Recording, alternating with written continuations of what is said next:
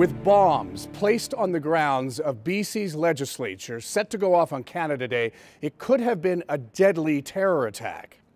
But it was a plot the RCMP claimed it thwarted. But then the Mounties' case came crashing down. The BC Supreme Court ruled the so-called homegrown terrorists were in fact hapless stooges to a conspiracy orchestrated by the Mounties. W5's Victor Malarick investigates the plot and the bungled case, including an exclusive interview with the husband and wife at the center of it.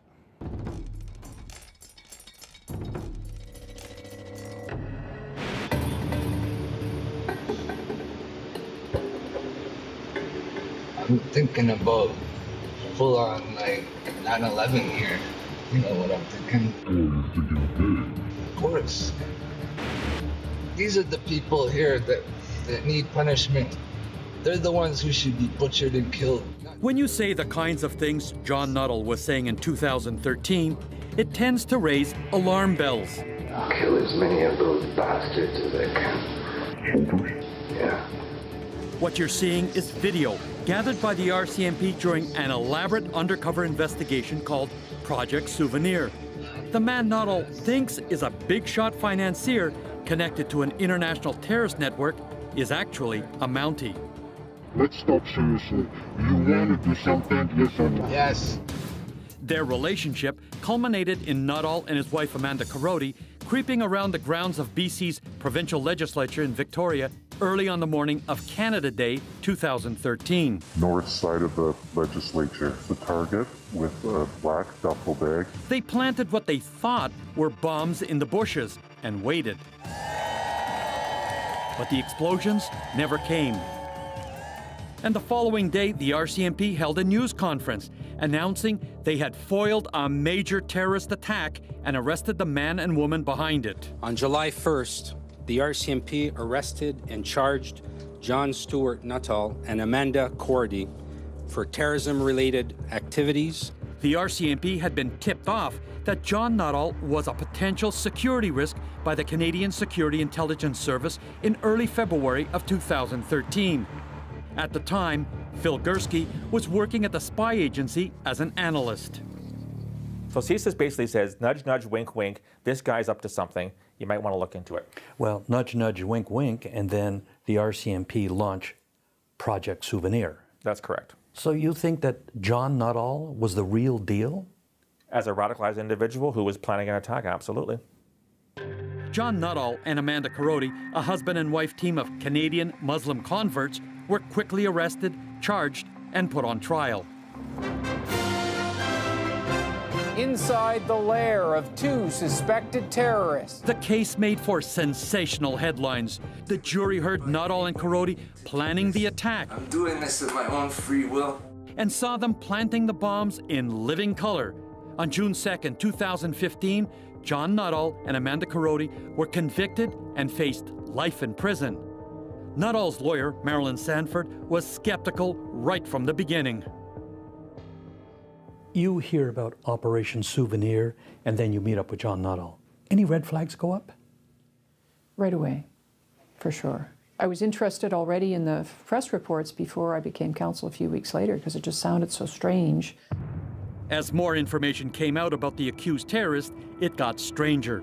Their apartment was a shambles, littered with garbage and bottles of methadone they were taking for their heroin addiction. Carodi's lawyer, Mark Jetty, says they didn't seem capable of putting a terrorist plot together. It seems hard to imagine that they could because they weren't capable of keeping their lives together, let alone doing something as complex as organizing and then executing a terrorist plot. And that became apparent, it seemed to me, or should have become apparent to the police during the course of the investigation. A year later, in an incredible reversal of fortune, Justice Catherine Bruce ruled Nuttall and Carodi had been entrapped and set them free. In a scathing decision, she wrote the RCMP had manipulated two vulnerable people into committing a terrorist attack. Simply put, the world has enough terrorists. We do not need the police to create more out of marginalized people who have neither the capacity nor sufficient motivation to do it themselves. So how in the world could this have happened, and why? Now, through dozens of hours of undercover video gathered by the RCMP and an exclusive sit-down interview with John Nuttall and Amanda Korody, we can tell you the whole sordid story. When you were sitting in the courtroom and listening to everything going on, were lights going on and saying to you, oh my God, this whole thing was a setup from start to finish? Yeah. It was just, the whole thing was just so conniving from the very beginning, from the very get-go. You don't just wake up one morning and decide to be a bomber. Like, these guys groomed us for 6 months, you know, to do this. The RCMP's undercover operation started in late February of 2013 with what seemed like a chance meeting. But in reality, it was meticulously planned right down to the last detail. How did the idea come up for you and John to get involved in a terrorist plot? We saw videos of Palestinian children with their legs blown off and horrible things like that. And we wanted to do something to help put a stop to it. Does that say to you at some point, I want to get involved in a jihad? No, it wasn't like that in the beginning. The undercover operator in the car with Nuttall is referred to in court records as Officer A, but he presented himself as a Muslim from the Middle East. They met at this gas station a few blocks away from the basement apartment Nuttall shared with Korody in Surrey, BC. Either the first or second time that they met, he gave him some money, and we were in poverty, and we didn't have very much to eat, and so that was an amazing gift. I think he gave him like either $100 or $200. Over the following weeks, there were trips for coffee, discussions of the Middle East, and the oppression of Muslims around the world. Over time, through skillful manipulation, their bond grew. As a recent convert to Islam, Nuttall came to rely on Officer A for religious guidance. Sanford says it's obvious her client was desperate to impress his new friend. On the videotapes, you can see that these are people who were new converts, that these were people who were already fairly socially isolated and became more so, that they were unsophisticated, gullible, naive. The RCMP, in fact, were well aware how isolated Nuttall and Korody felt, because Nuttall kept telling them.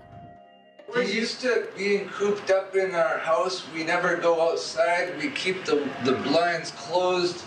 We don't answer our phone unless we're expecting a call. We're ghosts. The only people that even know that we exist is you. Jetty believes the couple's isolation allowed undercover operators to manipulate them.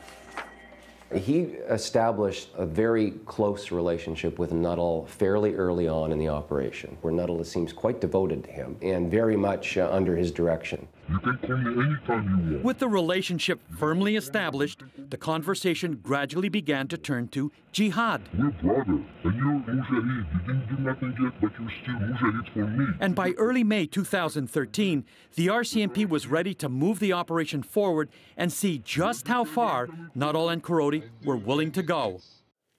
I was supposed to come up with a plan, and I didn't come up with a plan. I had like 3 days or so to come up with a plan. And I just spent the whole time playing video games and smoking weed. Nuttall was supposed to research a plot. His idea would then be passed on to another member of the terrorist cell at a meeting in Whistler. But there was no planning done, so Nuttall quickly wrote down the first thing that came to mind.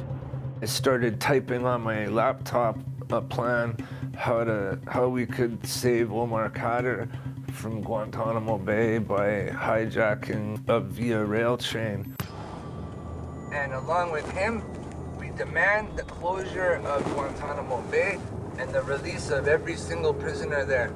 It was an unrealistic plan, to be sure, but the biggest problem with it was the train Nuttall talked about hijacking in Victoria had long since gone out of service.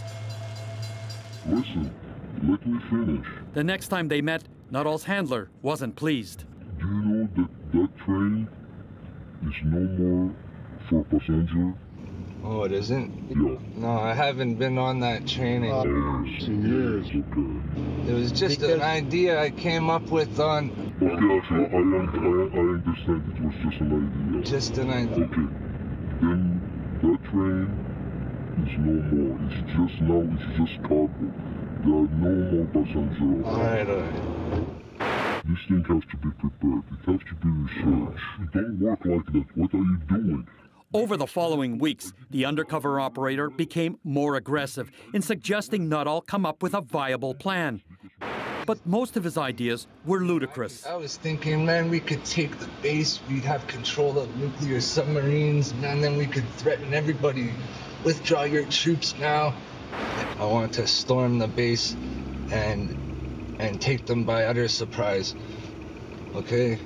Headshot, headshot, headshot, pop, pop, pop.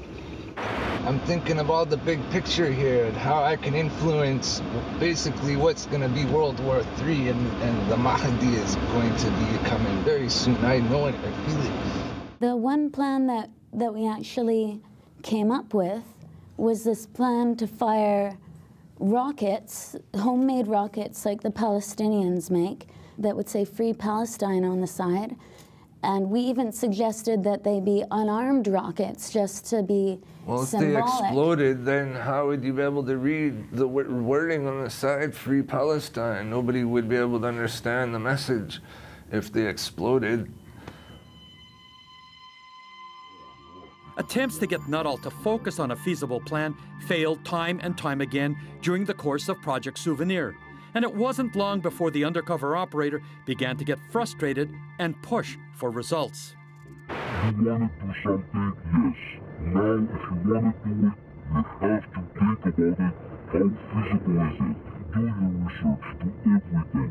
Treat people like a general. Brother, I'm not a general. I'm maybe I'm someone who can command a team, but not an army. I don't... Yes, but that's translated. Brother, it's your plan. We're trying to impress our new friends, you know, with some big talk. Basically stuck our foots in our mouths, and then they started saying, well... come up with a plan. Come up with a plan. And then they would say it was our plan and that we planned it, but the truth is we only came up with these plans because they told us to come up with these plans. A difficult past. I was a drug addict most of my life. Makes an easy mark. Was John Nuttall pushed to radicalization? Absolutely. When W5 continues.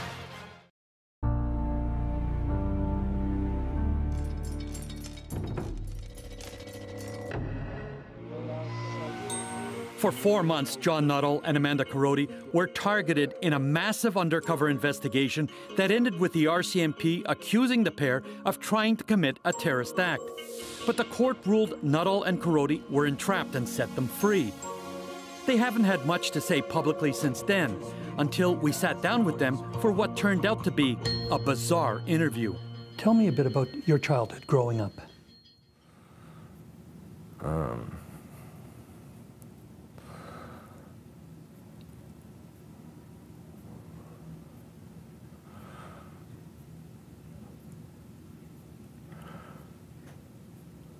Was it a difficult childhood? Sometimes.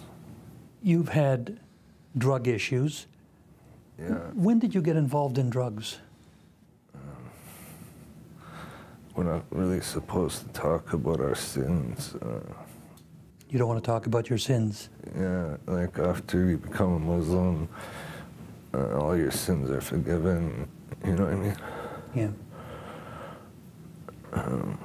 But yeah, I was a drug addict for most of my life.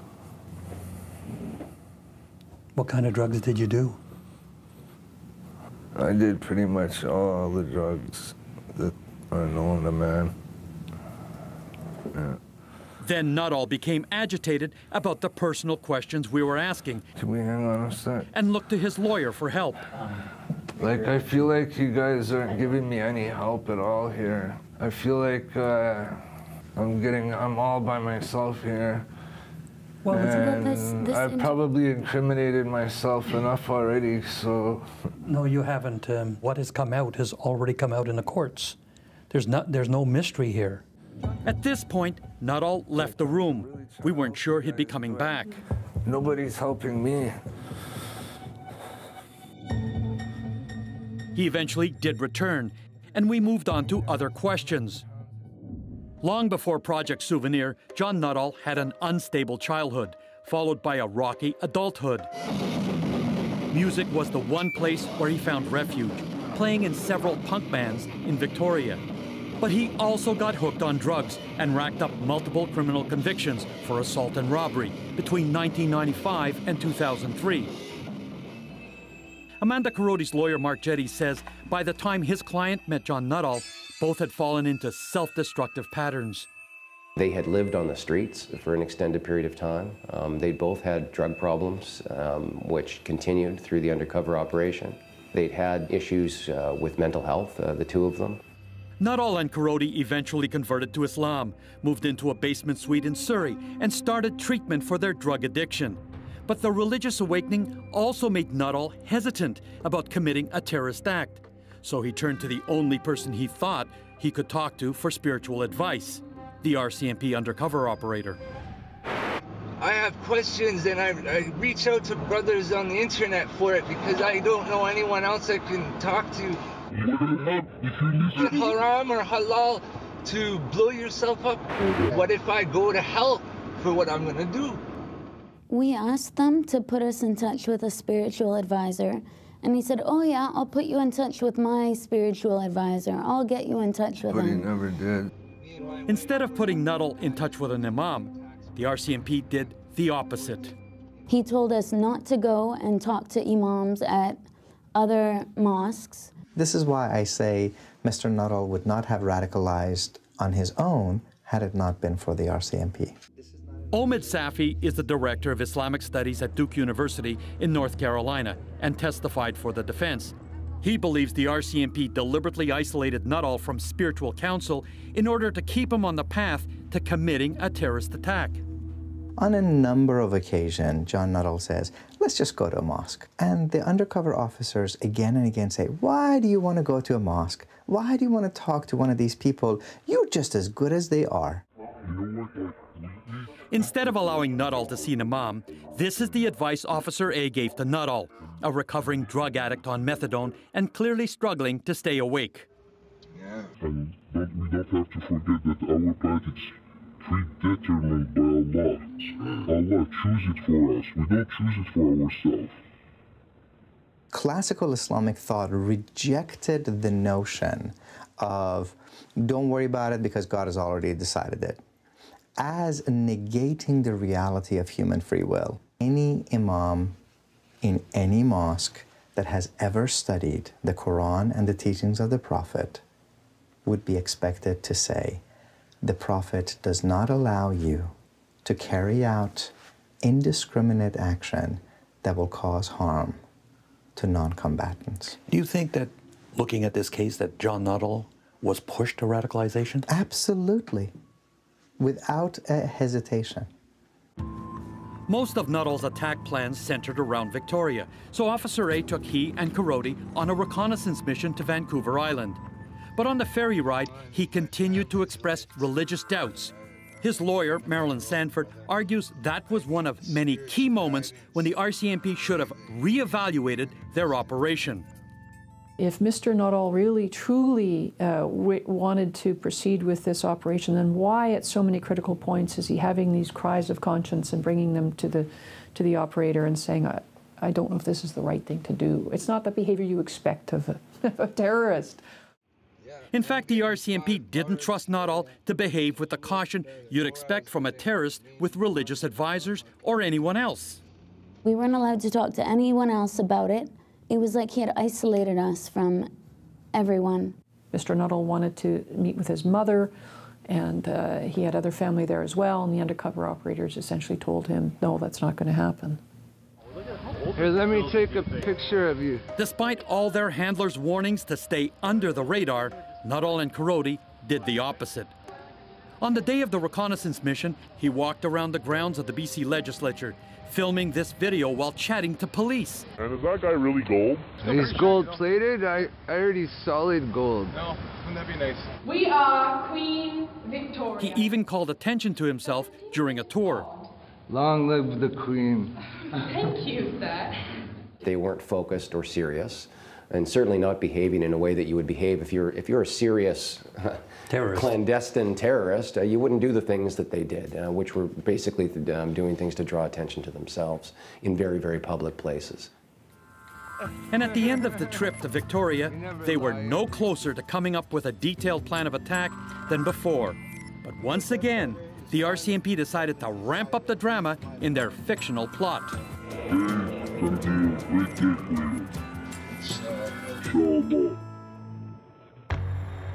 Unlikely terrorists. These people are not necessarily the sharpest pencils in the box. Stalled by inept planning. Did you get your nails? No, we need to get the nails. When W5 continues.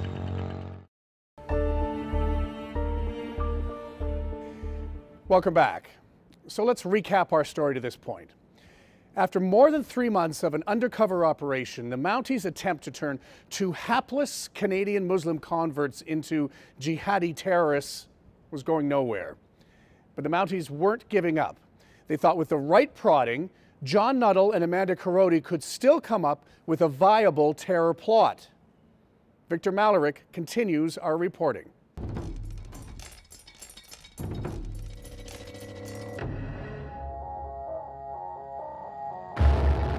April 15th, 2013. Pressure cooker bombs explode during the Boston Marathon, killing 3 people and injuring dozens more. Less than 2 months later, after coming up with several unworkable plans, a light finally went on in John Nuttall's head. Yeah, that's what they used in the Boston bombings. That's the same bomb they used. Using pressure cooker bombs was the first feasible idea Nuttall had come up with. So, to hammer that plan home, the RCMP brought in another undercover operator Nuttall had met before. We're so happy to see you, brother. Nuttall was so thrilled to spend time with another Muslim brother that he was apparently oblivious to the fact the 2 undercover officers were teaming up to push him to act on the pressure cooker plan. I'm really excited because it's something that can work for sure. It's feasible, it's very realistic. Yeah, so I was glad to see that you were starting to think about that, But later in the hotel, Nuttall's mind began to wander back to his old plan to build and fire homemade rockets, a plan that had already been rejected. Do you have a real plan, something realistic that you're going to do, or if that's... We have what we've come up with and told you about. Yeah, I'm not even worried about that because that would take forever. Eventually, with more prodding, Nuttall is convinced to change his mind again. Now, are you going with the pressure cooker after that? I believe that's what he says we should do. All Nuttall was required to do was build the bombs. His RCMP handlers promised to supply the explosives. They drove Nuttall around to buy bomb parts that were readily available in stores. But Nuttall even had trouble doing that simple task. Did you get your nails? No, we need to get the nails. A short time later, Nuttall returns to the car, again without the nails he went to get. I forgot even what we're talking about, brother. I'm not even focused any stuff. I need a lot to help me think. I was what? Thinking about what? Getting the nails, that's where we're here. Okay, 5 nails. Yeah. In the end, the shopping trip that should have taken a few hours took 3 days. What else? By June 28th, just 3 days before Canada Day, this is what the RCMP were watching. John Nuttall fumbling around in a hotel room in his underwear, struggling to build timers for the pressure cooker bombs. It looks like a ridiculous parody of a Hollywood movie. But as the reality of the situation finally began to sink in, it's clear that Nuttall and Korody were terrified. You know what's gonna happen if we don't come up with this? He's gonna turn from a real nice guy into a monster, okay? Has it occurred to you that he has a fourth contingency plan that involves us wearing cement galoshes at the bottom of the ocean? The RCMP undercover officers did offer Nuttall and Korody a chance to back out on several occasions, but they always refused. If you don't want to do it, nobody. Yes, I want to. Nobody's forcing you to do that. Dude. And don't forget, Ashley, if you say, I still have doubt in my heart, Ashley, I cannot do this, we're still brothers at the end. When you heard the undercover officer offer you an out, hey, you don't have to do this if you don't want, why didn't you take it? If we said, yeah, okay, we don't want to do it, we'll take the out. Are you sure about that, brother? Yeah, I'm sure. I want to take the out. Okay, then. I'm sorry I have to do this. Bang! You know? We thought that it was either follow through with the plan or take a dirt nap. Looming over everything was a meeting with the leader of the terrorist cell Nuttall and Korody believed they were mixed up with. This was the man who would have to approve the plan and supply the explosives. He was known as the boss. The RCMP called him Mr. Big. In RCMP circles, bringing in an officer posing as a powerful underworld figure to meet the target is usually called a Mr. Big operation. Korody's lawyer, Mark Jetty, says usually the controversial technique is used to elicit a confession for a crime already committed.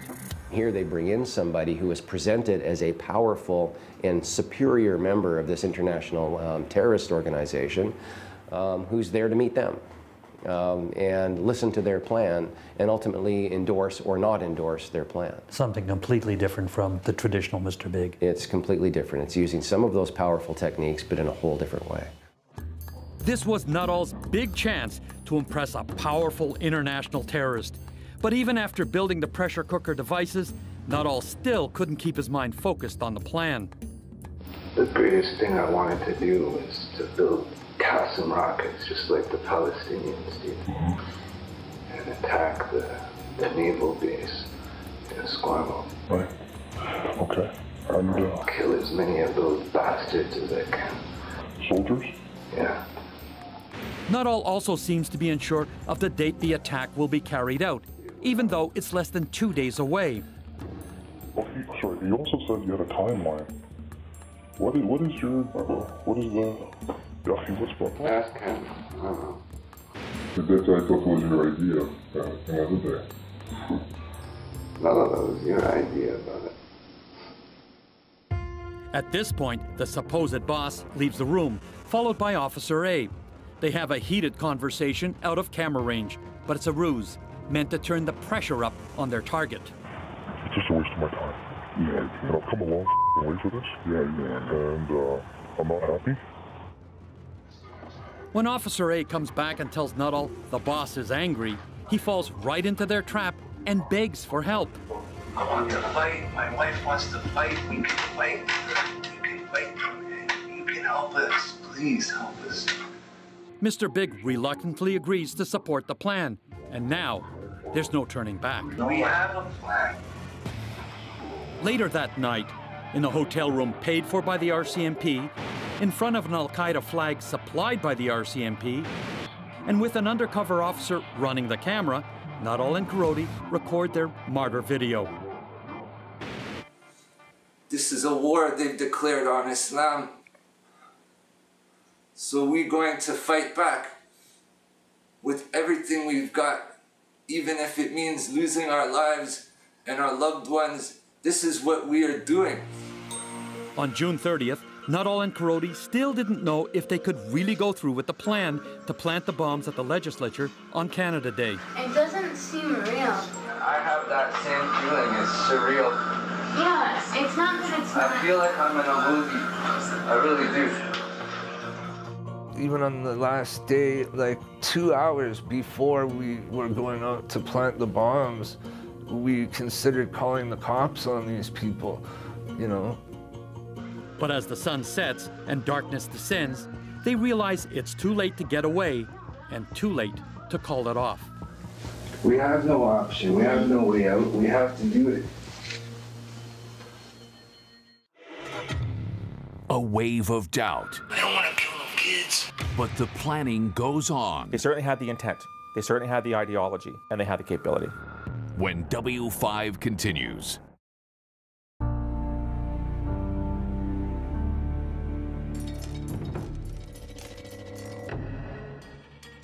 As the sun rises on July 1st, 2013, Project Souvenir is about to come to its carefully orchestrated conclusion. At first light, John Nuttall and Amanda Korody are dropped off by their RCMP handler to plant the bombs on the grounds of the BC legislature. There are multiple cameras recording their every step. North side of the legislature, the target with a black duffel bag. They walk up to bushes at either end of the grounds and plant the pressure cookers they believe are filled with explosives and nails that will create deadly shrapnel. In reality, there was never any danger because the Mounties only put a minuscule amount of explosives in each device, and the detonators were fake. Stand by, I have target boarding the white van. With the bombs planted, Officer A picks up Nuttall, who thinks he's made a clean getaway. Okay, let's go pick up the sister. I was in a bush. That bush, there was a bum sleeping in the bush. I was like, he didn't see me. Did he see you? He woke up and he's like, what's that? Open to the sister with her. Hiding good. No one's gonna see it. No. Not unless they stick their head in there. Allahu Akbar. From there, Nuttall and Korody are whisked off to the ferry and taken to this hotel in a suburb of Vancouver. Once inside, they sit down in front of the TV, expecting to see news of the explosion.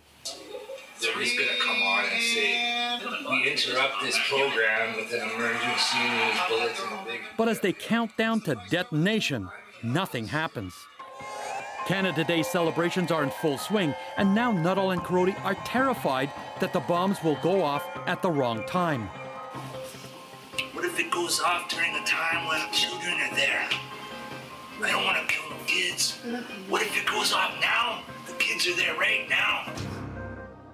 Are you thinking to yourself, I don't want to do this, why am I doing this, or... Please, God, don't let anyone get hurt. Please, God. Make something happen. Anything. Finally, something does happen. Officer A calls and tells Nuttall and Korody to meet him outside. And suddenly at 1:54 p.m., Project Souvenir is over.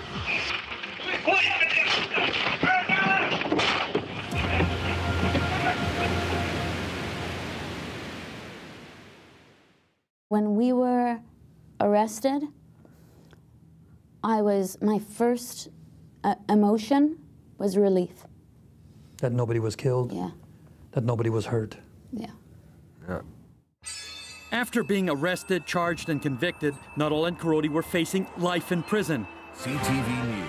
But before a sentence could be handed down, a bombshell. Terrorism convictions overturned for a BC couple. On July 29, 2016, Madam Justice Catherine Bruce ruled the RCMP entrapped the pair, and they were released from custody. For Nuttall's lawyer, Marilyn Sanford, it was the culmination of 3 years of hard work. When you read Madam Justice Bruce's ruling on entrapment, what was your reaction? It's a very lengthy judgment, but it's a page-turner, because if you know nothing about the case and you were to pick up this decision, it doesn't read like dry law, although the law is all there. It reads like a mystery novel. It's a compelling story. Justice Bruce wrote that the RCMP were justified in surveilling Nuttall and starting Project Souvenir. But in her decision, she ruled the RCMP fabricated the entire plot. By any measure, this was a clear case of police-manufactured crime. We asked to speak to the RCMP about Project Souvenir, both in Vancouver and here at national headquarters in Ottawa, but they declined, saying in an email the RCMP is not in a position to participate as there is an ongoing court process. But Phil Gursky is more than willing to publicly stand up for Project Souvenir. He's a former analyst with the Canadian Security Intelligence Service and testified for the Crown at Nuttall and Karote's trial. I think that what the RCMP did was actually carry out a very, very efficient, very professional, and I would say almost like gold standard investigation into an actual terrorist plot here in Canada. Seriously, gold standard? The way that they handled the source, the way that they monitored the plans of Karote and Nuttall, I think it was absolutely brilliant. But you have the judge saying that Karote and Nuttall weren't capable of carrying out a terrorist plot. You and I are capable of carrying out a terrorist plot. My cat is capable of carrying out a terrorist plot. Terrorist plots are not rocket science. These people are not necessarily the sharpest pencils in the box. I think that they were in fact capable. They certainly had the intent. They certainly had the ideology, and they had the capability. Do you think Justice Bruce understands terrorism? Not at all. I've read the decision, and I think she made some, I would say, fundamental errors in understanding violent radicalization. I think a real threat was neutralized. However, internal RCMP emails reveal that some officers were worried that Nuttall was being pressed too hard to come up with a feasible attack plan. On May 8, 2013, a member of the undercover unit wrote, "This would be coercion at best, and at worst it would be us making a terrorist out of someone who might not otherwise be." With all of the doubts that were going around in the undercover shop, why take it to the limit? Why go the full distance on this thing? The decision-making authority was removed from the undercover shop where it ordinarily rests, and it was because the investigators were unhappy with how the undercover shop was doing things, and no doubt unhappy about their reservations about everything. Sanford says operations of this kind are usually planned by the investigative team and carried out by the undercover team, which can decide to pull the plug at any time. But during Project Souvenir, Sanford insists senior members of the investigative team took control of the operation and decided to press on, despite the concerns raised by some undercover officers. It just achieved a momentum of its own, and it was going where it was going, and nothing was going to stop it. What was this, tunnel vision? I think it is a classic case of tunnel vision. You'd think the lights would go on at RCMP headquarters or within that unit and saying, guys, they're scared of us. Well, as far as headquarters is concerned, I don't think they were ever made aware of a lot of things that were happening, including that. So how in Ottawa can you assess what's going on if you don't know the details of what Mr. Nuttall and Ms. Karote were saying behind the scenes? The RCMP officers who did know what was going on kept the operation going, despite what they were seeing in the undercover video and the doubts they were hearing from some of the undercover operators. But in order to keep the operation moving forward, Justice Bruce found the police even broke the law. It was the police who were the leaders of this plot. Not only did the police take over the leadership, but they committed illegal acts to enable the defendants to play their small part in the plan. Karote's lawyer Mark Jetty says the RCMP went far beyond disrupting the plot and actually planned virtually every aspect of it. So to call that the terrorist organization that the police had saved us all from is interesting, because it's really the terrorist organization that was manufactured bit by bit over the course of this undercover operation. Despite all the criticism, the Crown is appealing Justice Bruce's decision. Both prosecutors and the RCMP maintain that John Nuttall and Amanda Karote were, in fact, dangerous radicals intent on committing a violent terrorist attack. There really has been an almost defiance that has gone on in regards to this, and that is deeply troubling. Michael Vaughan of the BC Civil Liberties Association was instrumental in getting the undercover video made public. She claims so far there has been no accountability from the RCMP. What should happen with the RCMP? What should the guys at the top be doing? Not what they are doing. What they are doing, at least in their public statements, is continuing to resist. Circle the wagon. Absolutely. There has also been a complaint filed with the RCMP, But she believes that's unlikely to produce the change that's needed. She's calling for a government inquiry. In an operation of this scale, it's not usually the kind of police complaint that we see, right? It seems more of the scale that you would say, well, you would have an inquiry about that kind of thing to get to the bottom of this. And the scale of Project Souvenir was enormous. Numbers obtained through a Freedom of Information request filed by W5 show that the RCMP paid out nearly $1 million in overtime to 200 Mounties to staff the investigation. And that doesn't even include the cost of the trial. So why would the RCMP spend those precious resources on an investigation that raised so many red flags? It was apparent from email correspondence that we were able to review that national headquarters in Ottawa had an interest in this case. This case was in fact a national priority. When you know it's a national priority, is that worrisome in that people may put on horse blinders? Well, that's my fear as to what happened here is it gets described in those terms and then it sort of gets cemented in those terms. But despite the RCMP's discredited investigation, Phil Gursky believes John Nuttall is still dangerous. Does he get spiritual advice, or does he simply spiral down further down this violent radicalization pathway? Will you and I be sitting here a year from now talking about the fact that John Nuttall somehow acquired a firearm and walked into Pacific Place, during a convention and went, and now there are 15 people dead? I hope we're not having that conversation a year from now. Before you guys ever met these undercover operators, did you ever in your wildest moments think, I want to do a terrorist act? No, never. We certainly didn't want to hurt a bunch of random Canadians on Canada Day who have nothing to do with anything. They're just innocent people going through their daily lives. You did carry out the plot, even though it wasn't real. Maybe we made the wrong decision, but in the end, we were forced into it. It's akin to the fire department going around setting blazes, lighting houses on fire, and then they'll show up in the nick of time to put the fire out, just so they can pat themselves on the back. That's what you think the RCMP did here? Yeah. Yeah. And that's what the RCMP did here.